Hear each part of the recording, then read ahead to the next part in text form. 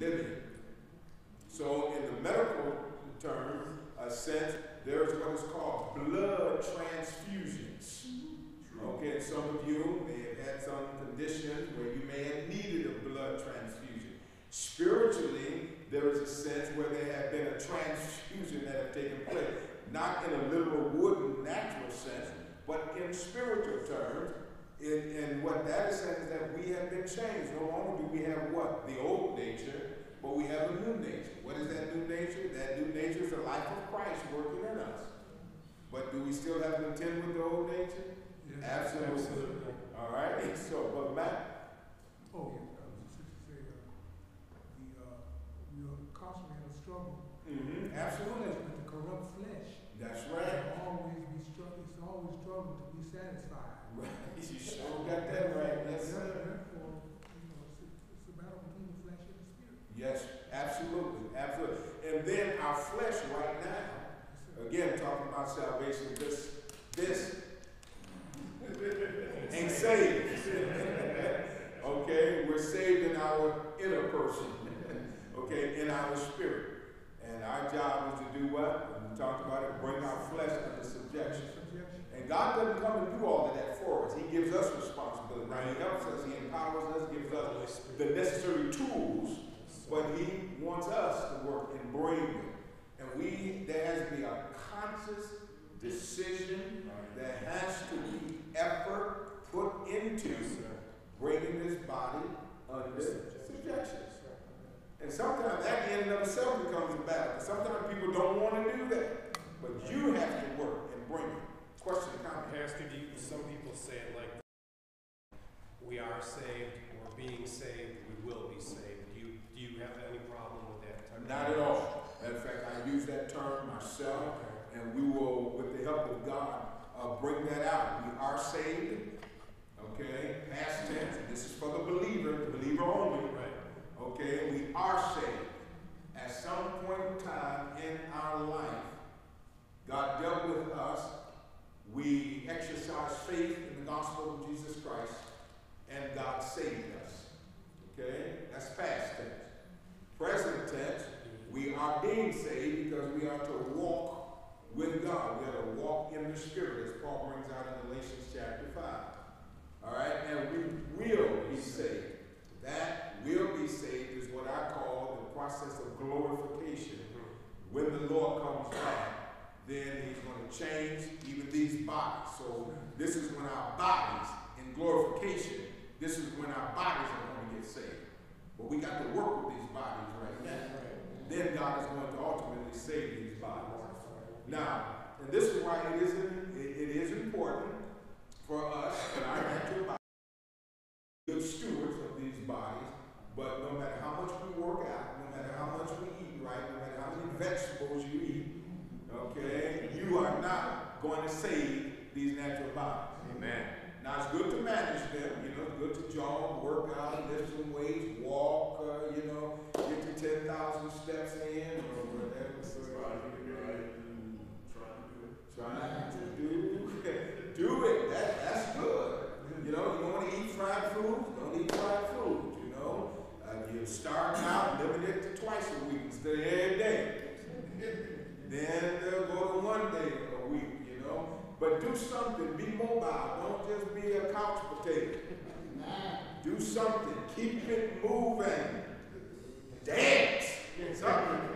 Just do the right dance, okay? But it's God that will save these bodies. And He will save, and it's guaranteed, and that's the beautiful thing.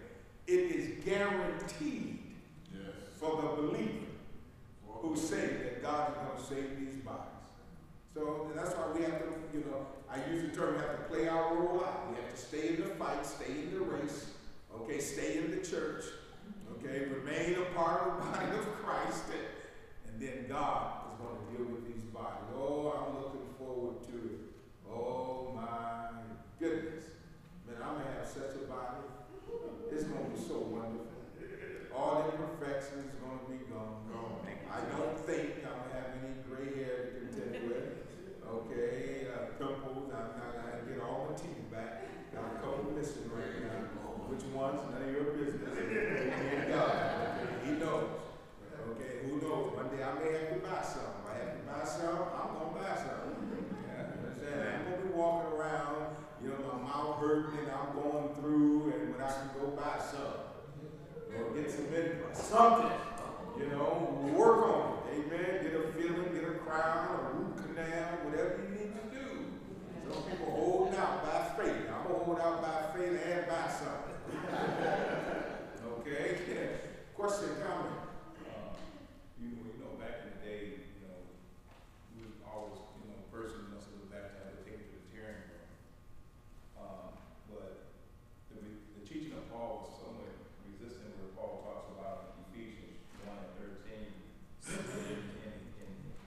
and in him you trusted after you heard the word of truth, the gospel of your salvation, and when you had believed, you were sealed with the Holy Spirit of promise. When an individual believes in the death, burial, and resurrection of Jesus Christ, is the Holy Spirit automatically applied there? Okay. All right. Let's talk about that. Right. Let's talk about that. First, you can turn to Ephesians chapter number 1. But I want to, and then turn to Romans chapter 1. And we'll read out of Romans chapter 1 first. All right. So the question centers around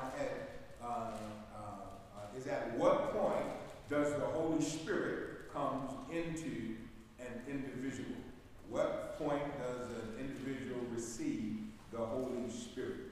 So this is what we will strive to answer and pursue according to Scripture. But I want to read Scripture here.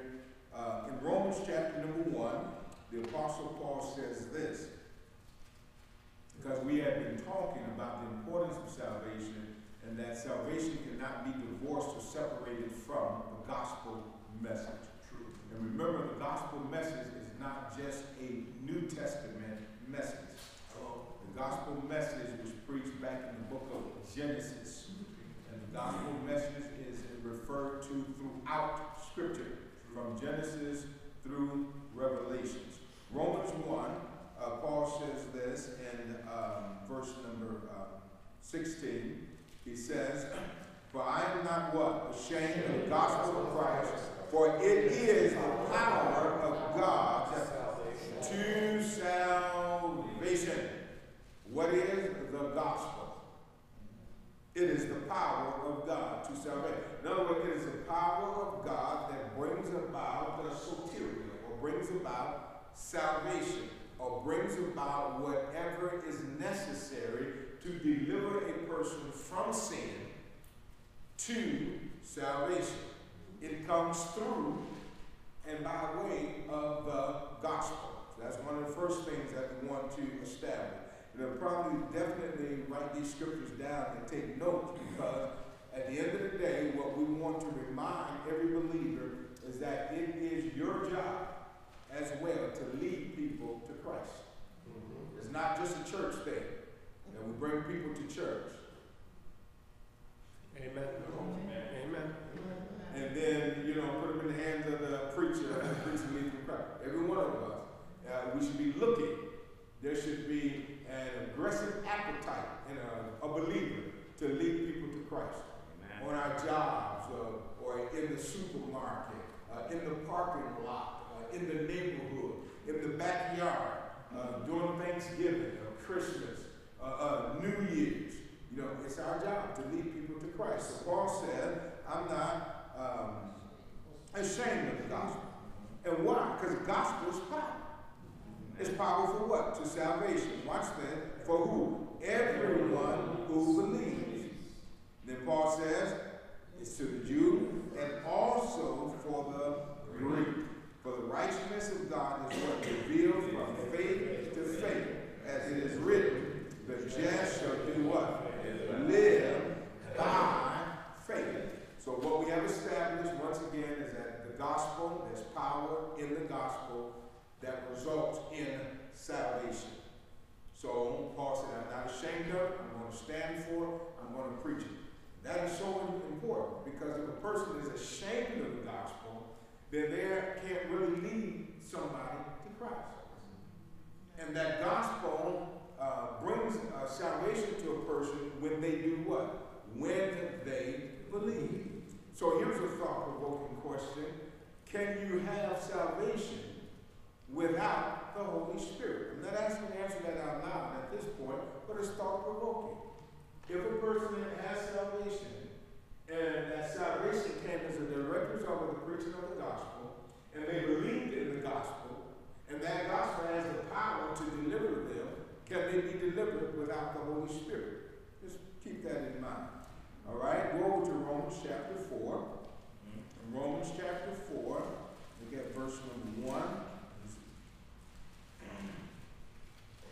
Romans chapter 4, verse number 1, we have the situation of the story in regards to Abraham, and it gets back to the question that Greg had brought up earlier about how should we look at this imputation or what God is doing from a medical standpoint or from a scientific standpoint, whatever standpoint we may want to call it. Look at what happens here.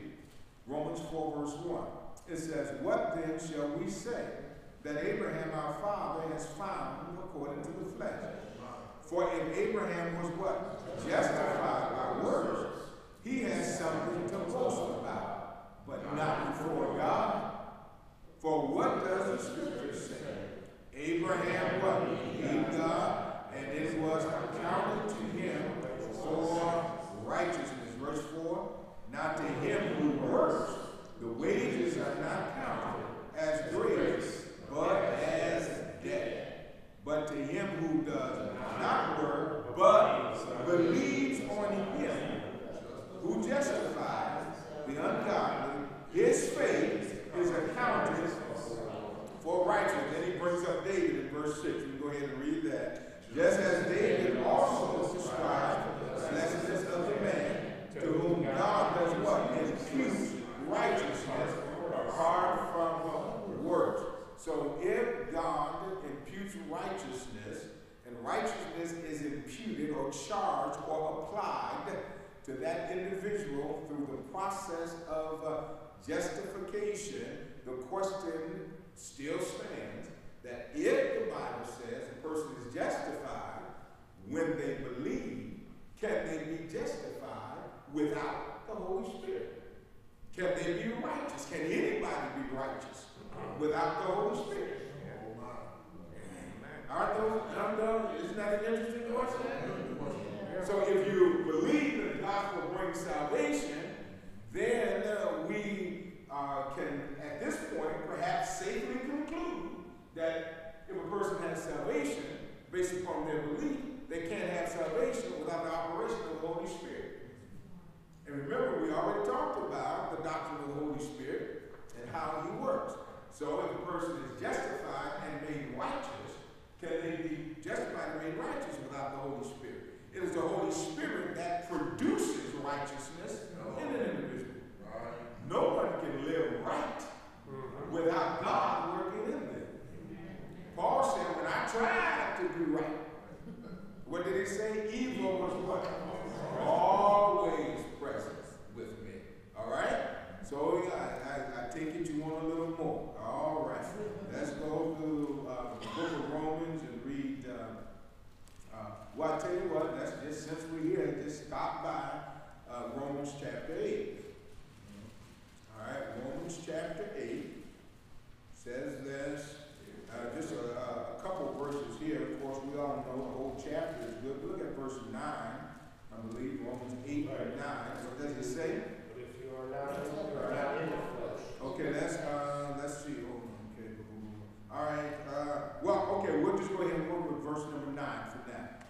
It says, but what? But you are not in the flesh, but in the Spirit, if indeed what? The Spirit of God dwells in you.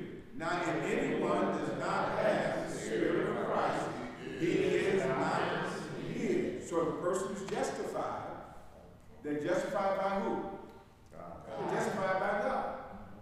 And if they're justified, God also does what? Imputes righteousness unto them. So God makes them right with him, and puts them in a position to be able to live a life of righteousness. Now, he says in Romans 8:9, he says, but you are not in the flesh, but in the Spirit, if indeed the Spirit of God dwells in you. We have already concluded that no one can be right or justified without the Spirit working. Question, comment? We're going to read more, okay? All right, so you got to already have the Spirit working in you. Remember, John 3, Jesus said the wind does what? Blows, but listen, you can't tell where it's coming or where it's going, but you can hear the sound thereof. You can feel the effects of it. So is everyone who is born of the Spirit. So anybody who believes and they have faith, they come into a relationship with God. And that has to be that they are regenerated and or born again. Now, watch this.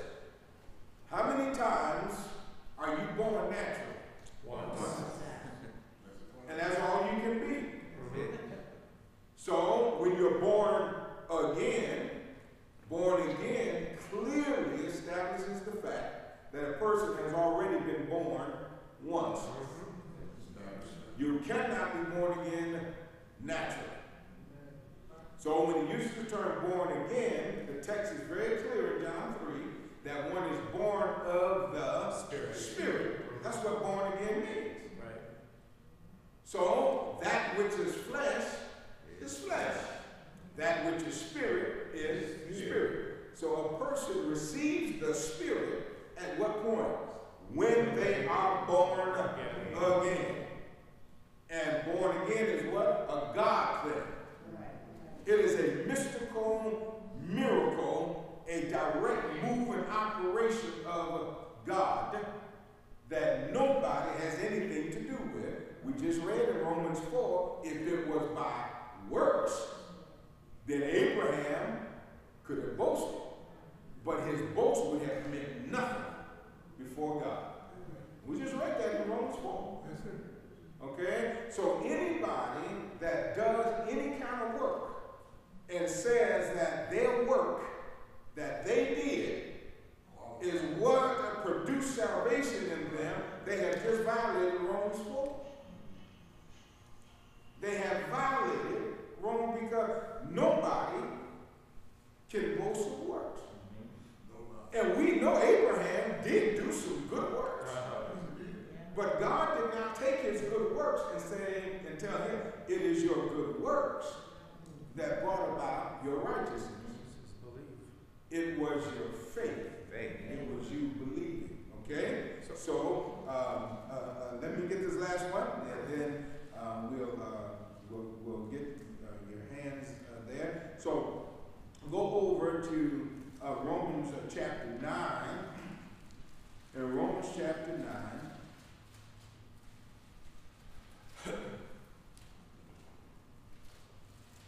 Well, go to Romans chapter 10.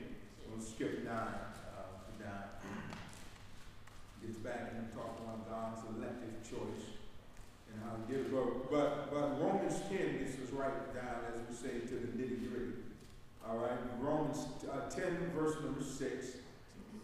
Oh man, all of this is good, but just to cut corners, verse 6 he says, what? But the righteousness of faith speaks in this way. Do not say in your heart, who's going to ascend into heaven? That is to bring Christ down from above. Or who will descend into the abyss? To bring Christ up from the dead. No, and why is Paul saying it? It's because Christ already what? He already came from heaven. Okay? And not only did he come from heaven, but he walked this earth, then he died and went to the grave, but what happened? He was resurrected. So the point is, Christ ain't doing that work anymore.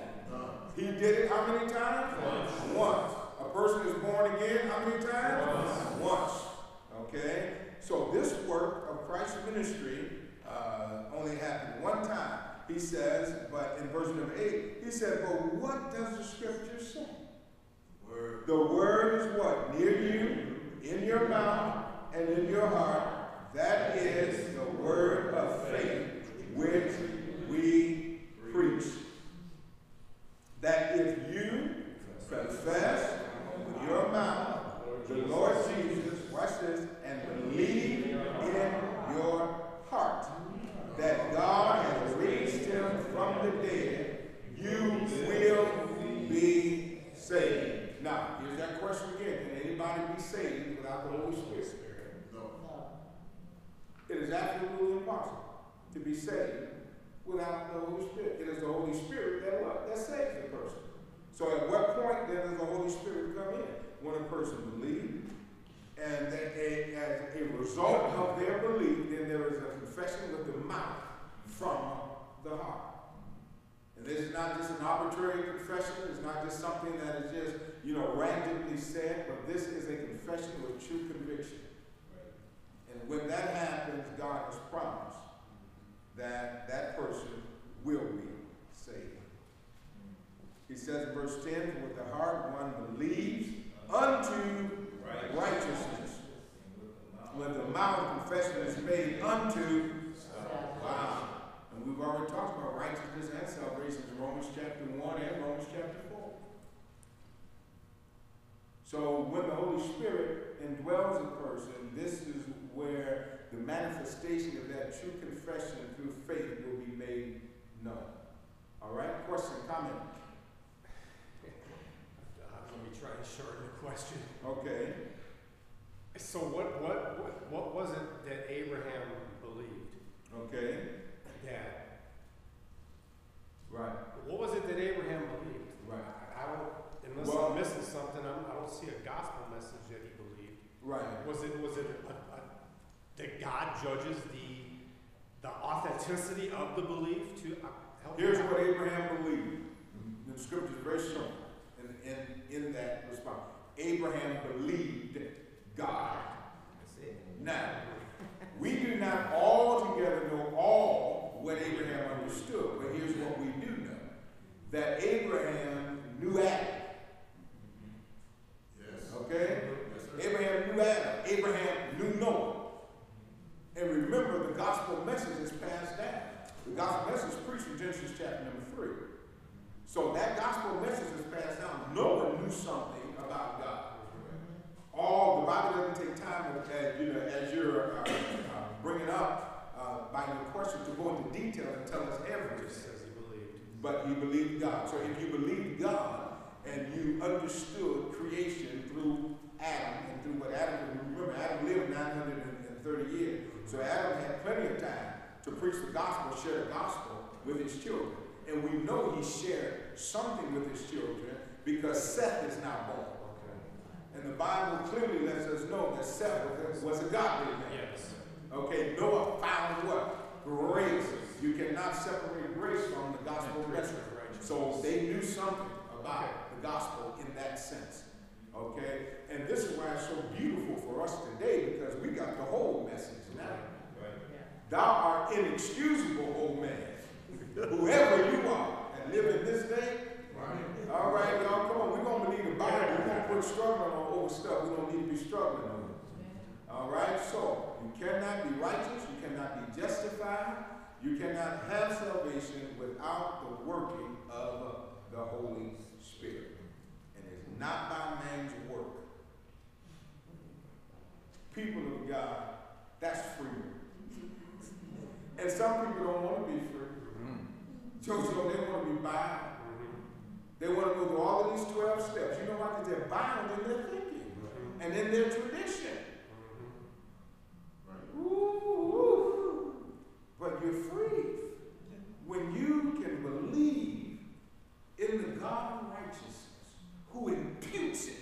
Because here's what ultimately happens. People that feel that they have to work a certain way to follow 7 steps to get it, then they now feel they got to follow those 7 steps to keep it. Then they got to follow another 7 steps because they lost or messed up the first 7 steps. So now they're going to add another 7 steps to come back. So people are told, well, you remember how you got it the first time, go back and do that all over again. And the Bible doesn't teach that. The Bible teaches that if a person slips and they mess up, to confess their sin. And God is faithful and just to forgive them. All right? Okay. Well, y'all got me working. Yeah. Y'all got me working. I see their hands, but they keep asking questions. I'm waiting on y'all questions. Oh, y'all got it. They don't? I couldn't resist. Well, go right ahead. To your point, Genesis 15 and 6, and Maria 4, it says, Genesis 15, said it again.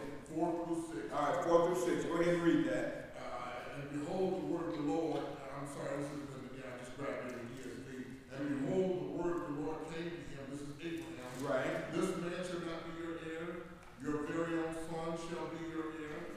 And he brought him outside and said, look toward heaven and number the stars if you are able to number them. Then he said to him, so shall your descendants be. And he did what? Believe in the Lord, and he counted it for righteousness. To him for right. And remember, along with that promise, God tells him that all the nations of the earth are going to be blessed through your seed. Right. Not seeds, through your seed. And that becomes the ultimate fulfillment of that is what God spoke in Genesis chapter 3. Right. Okay, about the promised seed of the Messiah. Okay?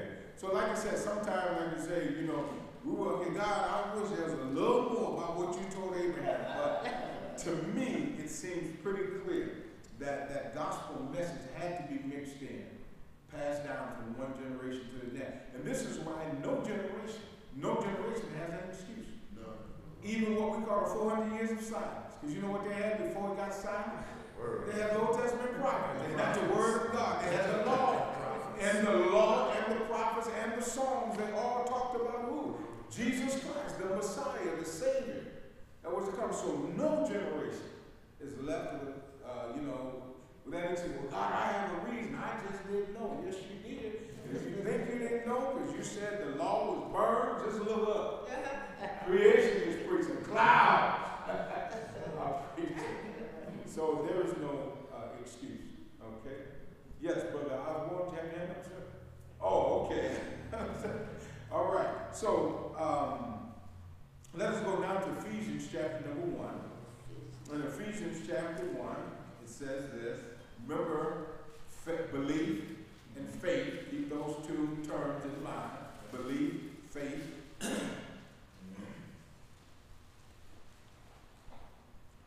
In Ephesians chapter number 1, I want to read verse 5 and 6, then we're going to move and jump. But 5 says, having predestined us to adoption as sons by Jesus Christ to himself according to the good pleasure of his will. Good pleasure of his will, God's will. To the praise of the glory of his grace, by which he what? Made us accepted in the beloved. Now, when God makes a person accepted in the beloved, remember what he did? We talked about it earlier. He brings them into relationship. Okay? Anyone who is saved, they're brought into relationship with the Father, the Son, and the Holy Spirit. Then God makes all of that possible through the process of what? Justification. When a person is justified, they also are recipients, watch this, of the peace of God and peace with God. They are no longer an enemy of God, because God accepts them as a son. How many of us as believers, since we believe, have felt that we are an enemy to God? Many people have felt that way. You're not God's enemy. Now, God may sometimes not like certain things we do, but you're not God's enemy. You know who you are? You are a child of God. You're a son of God. Yes. Now, being a son of God, God may look at you and he may be grieved because you are rebellious at that moment. Yes, you. Rebellious. And God doesn't like it when we are rebellious, but it doesn't change the fact that he what? Loves us. And any parent in here can somewhat relate. Because I know you thought your child was the best angel and people told you that your child was messing up. And you said, not my son, not my daughter. It's just a matter of time. You're going to find out that you did not birth an angel. We are birthed sin creatures. They were born with the Adamic nature. Amen. Amen. Every last one of our children. None of us birthed John the Baptist, nor did we birth the Lord Jesus Christ. Question, comment? Yes, sir. Bishop, I got my old Bible, the King James. Oh, no, that's but fine. it don't. But it still doesn't change it from what you were saying. Yes, sir. So when you look at 6 and 7 that you read, you know, I know you may not want to go there, but No, anyway, no, we are here. you know how the folks want to say, that group, you want to say that you was elected before the foundation. Well, according to this, it talks about the blood. That wasn't before the, I mean, can you address that? Right. Well, you have those that want to limit what can possibly happen to a person that believes. They would say there's only an elect group. But this election is dealing with what God does and what he makes possible and available to all those who may believe. So we're talking about the Calvinists who said that there is only a certain group that is elect before the foundation of the world, and whoever that group is, they're the only ones that are elect, and they teach that in what is called a deterministic way.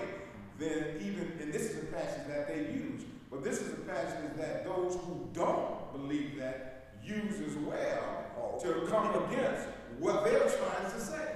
Because I have a hard time of accepting anyone that says, okay, you're elect, but you're not. You know, the last I looked, God sent his son to die for the sins of the world. And whosoever, okay? And that whosoever is not putting the onus on the individual as far as them saying that I have the power to save myself, but it's whosoever comes to God.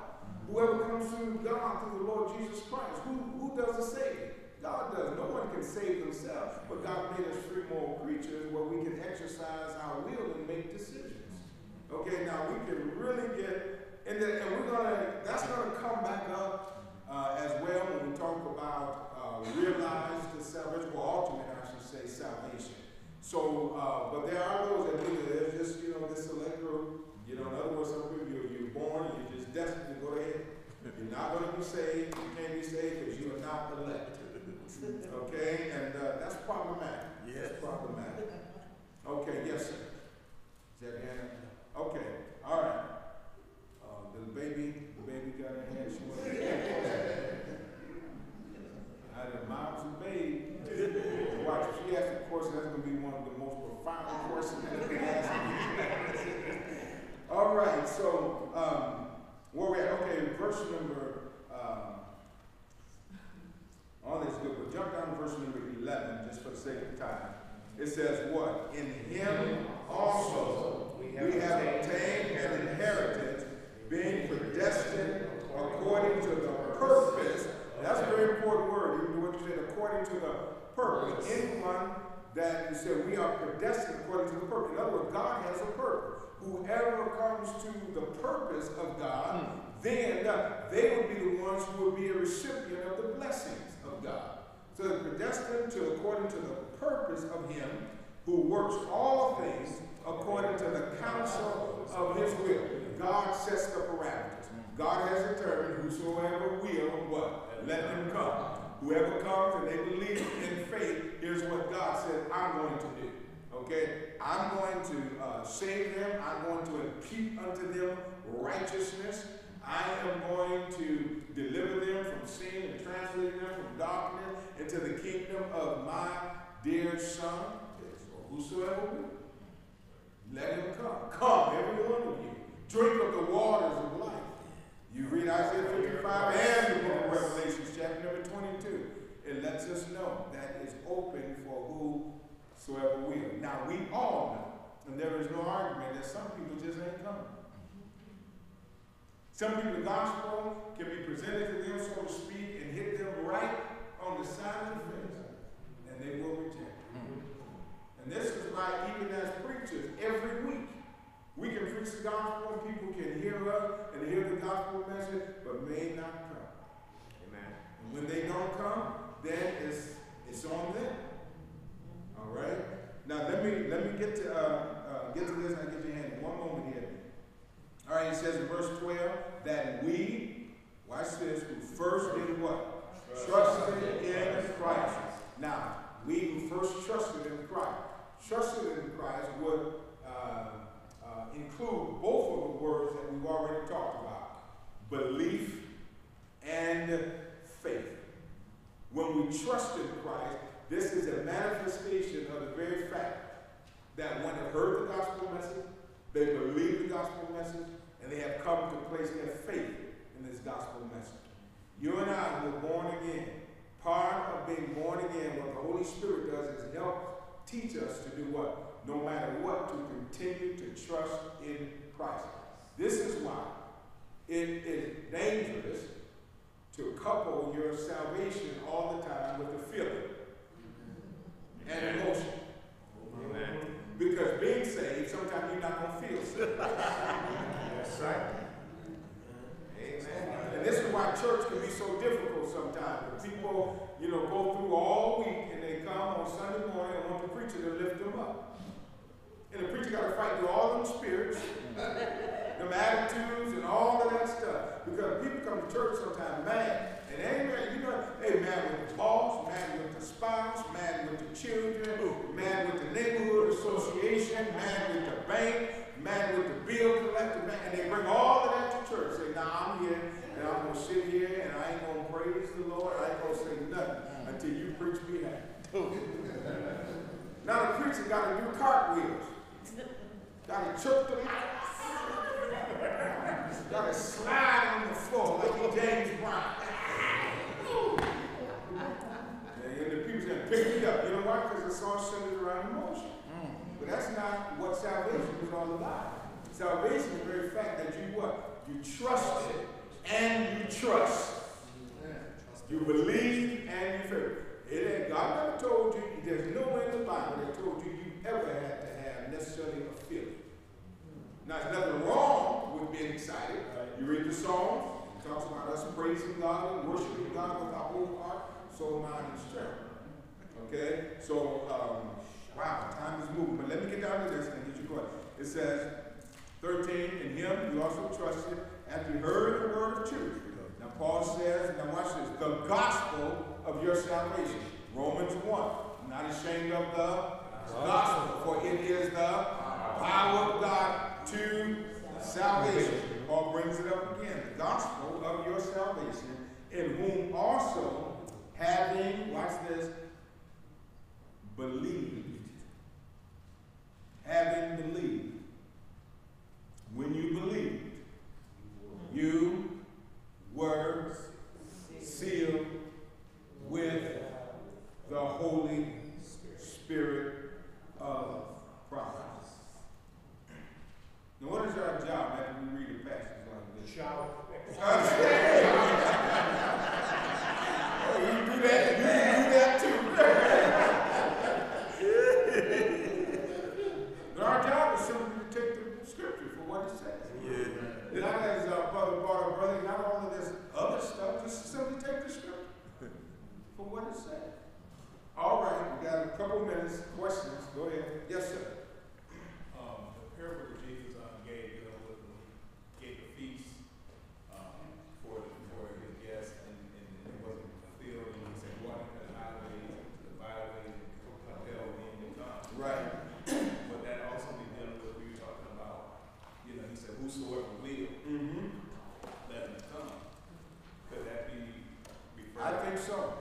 I think a number of the parables that Jesus brings up, like you said, go out to the hedges, go out into the highways, and compel men.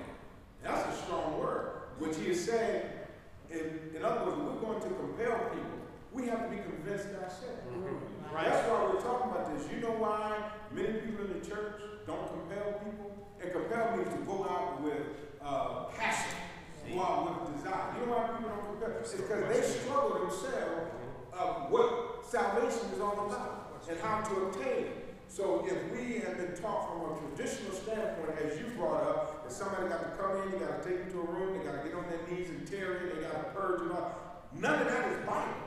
Amen. You won't see that nowhere in the Bible. That is the tradition of men. So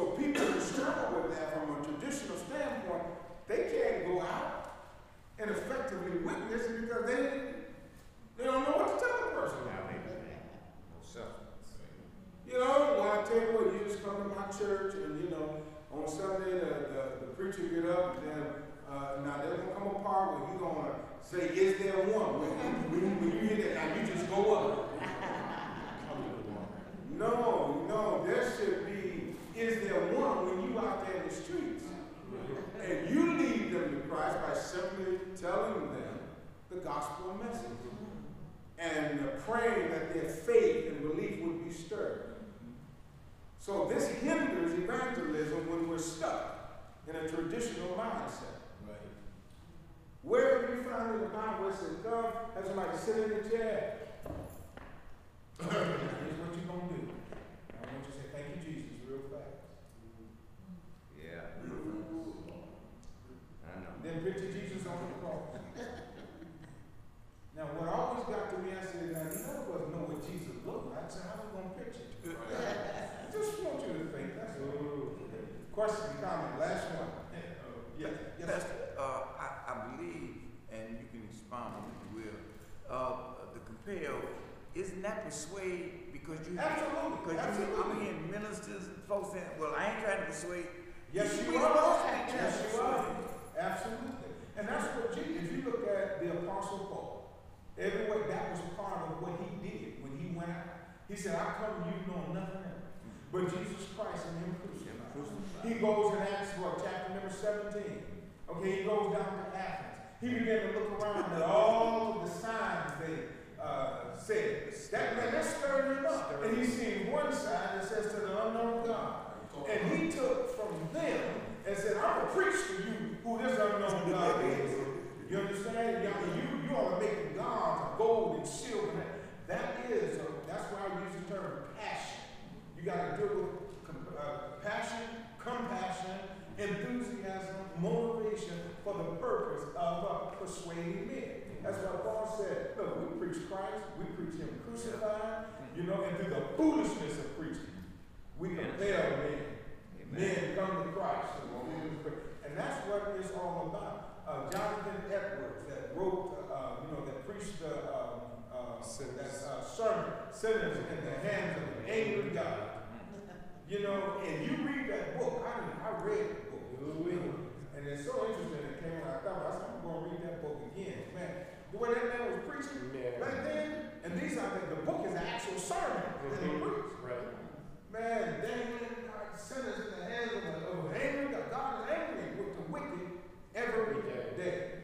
And ain't no sense in sugarcoating that. Right. Sinners need to know God ain't liking you right now. He ain't liking what you do. And not only that, think about it, if God sent his only son to die, and then we're going to take that for granted, it's our job to persuade men. So people, your job is not to get people in the terror. Your job is not to get people in the terror. Your job is to preach the gospel. Now, after you preach the gospel, if they want to go in their own territory, or they want you to pray, yeah, fine, go pray with them. But that's not the job of the church, to get somebody in a terror room. Anybody, you should show me where that's in the Bible. Nobody. Our time is up. Next week, we'll continue with the doctrine of salvation. Let us stand. We have a special request here to pray for our dear sister Yolanda Lee. She lost a grandson this morning. That's all the information we have at this point. We're going to pray for our dear sister that God will help her and bless her in this lost state. Amen. Amen. Right here Sunday at 10 o'clock a.m. for Christian education. You didn't get a chance to see our broadcast on last night. We would encourage you to go back and listen to that when you have time and check it out. We did have some questions and some comments that came in, and we'll be building upon that if the Lord says the same on our next live broadcast. All right, we want your prayers with us. We're not out on the air with the intent to just waste time or to just take up space, but we're trying to reach souls and help the body of Christ. So we do need your continued prayers. Father God, we honor you and thank you today for this gathering and this opportunity God, to come and to share your word and study the scriptures and be reminded and talk about salvation, how to obtain it, who we are in you, what you've done. It is nothing that we've done, not works where we can boast, as your great apostle that you have given to the church stated.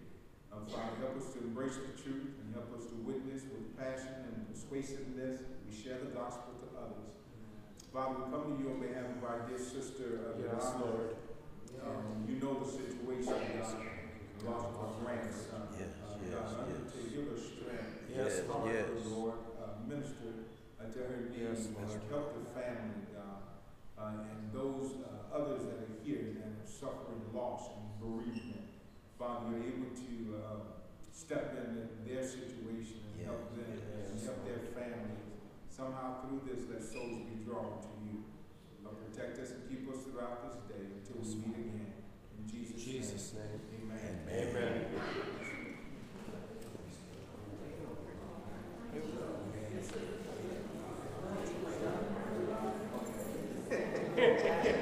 It's in the car.